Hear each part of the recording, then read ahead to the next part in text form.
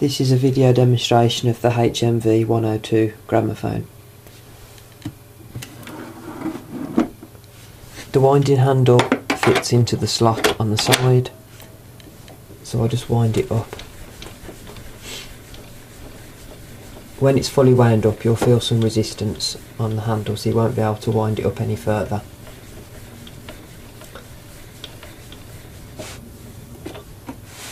I'll just go through the controls with you. This here is your speed. It's just marked 78, slow, fast.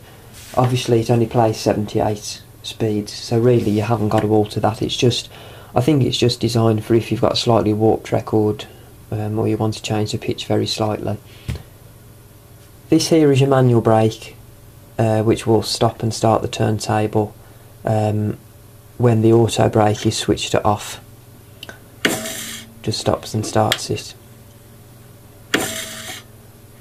To use the auto brake, first of all turn the auto brakes on.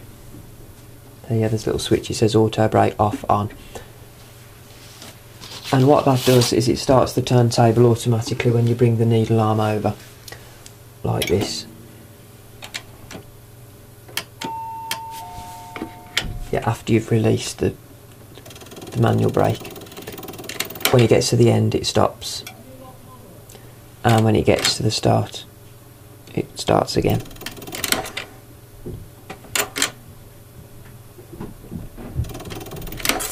Okay, so I'll just demonstrate with the start of a record so that you can hear it play.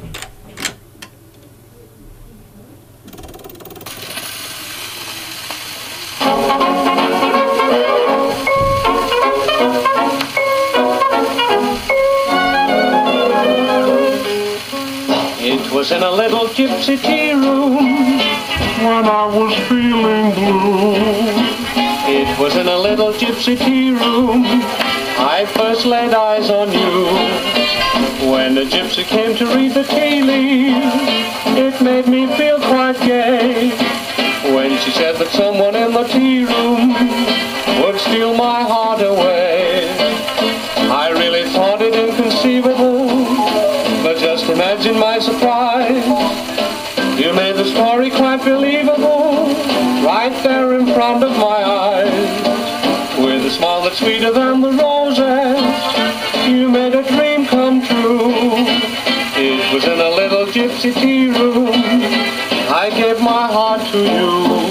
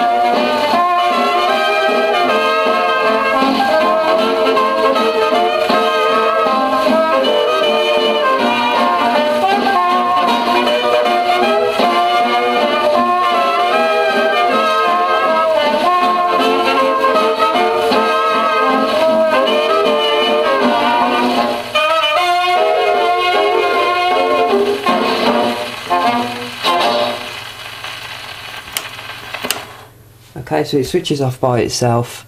Then if you want it to just run down, if you can turn the manual brake off, you can just use it using the manual brake to stop and start it. Or obviously if you want to play another record, you switch the manual brake back on and then it will start turning again when it gets to the start, and switch off again. To change the needle, simply just loosen the screw here and it just comes out.